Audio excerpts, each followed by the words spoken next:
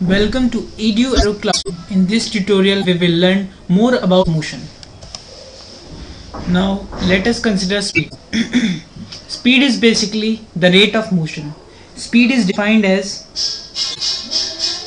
total distance covered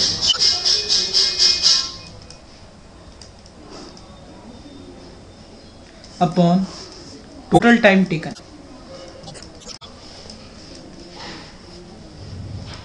As we have already discussed, it is a scalar quantity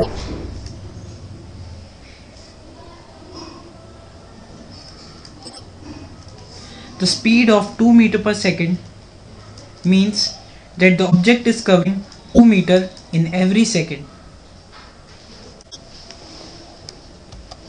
After speed, let us understand what is velocity. Velocity is also the rate of motion, but in a certain specified direction.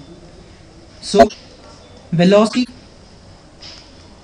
is equal to displacement upon time. As we all know, velocity is a vector quantity.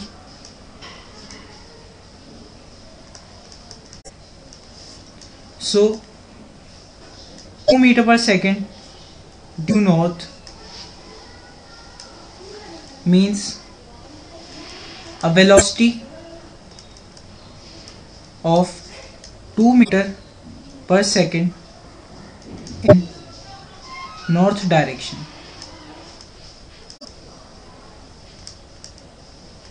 That is, it covers 2 meters in every second, and the object is moving in a north direction.